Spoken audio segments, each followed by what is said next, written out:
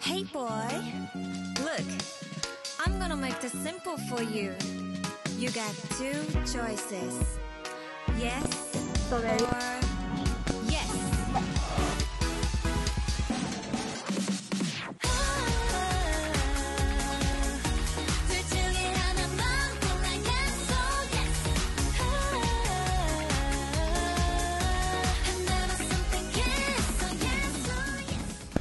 So this is the plant we found that is been infected. As you can see, the down part is infected by ant. There is many ants climb around this tree from the bottom to the top. And for this part, we can see visible mealybug also under the leaf. And we can see the invisible mealybug is following the vein. So this is the clearer image of mealybug that is infected on the vein.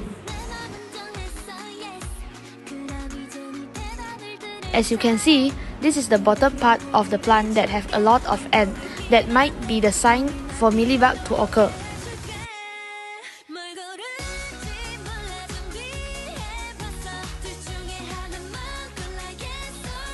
As you can see also, there is a lot of mealybug attached to the stem and also underside of the leaf.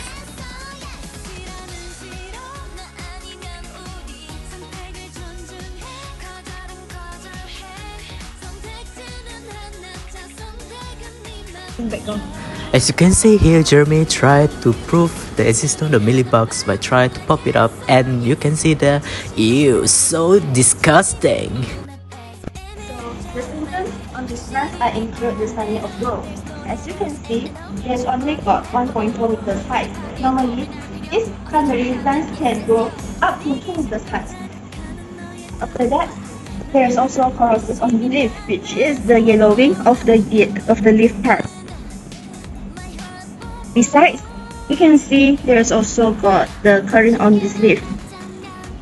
All these symptoms are caused by the mealybugs, when they are infected and start on these plants sugaring cells, and this will affect the plant's whole plant's metabolism.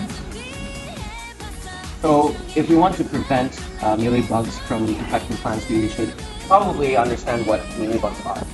So, mealybugs are members of the order Hemiptera, or the true bugs. And that is to say that these insects use what's called a rostrum to pierce into leaves or the stem right here. They use their rostrum to pierce into the stem or the leaves to suck up nutrients.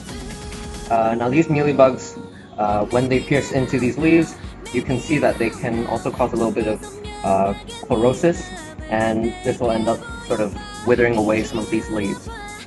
For the procedure to treat these problems by the mealybugs, especially pest control, in a proper way, by which in short terms, especially by using we can see in the plant at front here, by using an alkaline liquid with a spray bottle. So we need to spray under of this leaf so that this alkaline liquid can remove these things.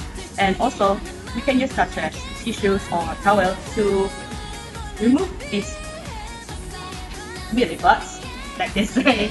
And other procedure we can do is like lose the soil.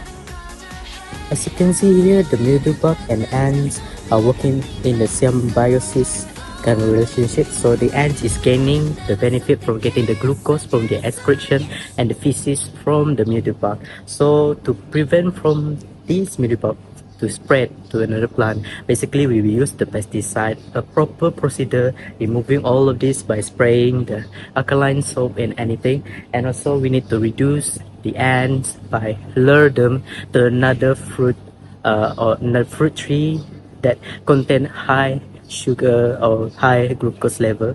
So yeah, that is how we want to integrate the pest management here on the cranberry plants here.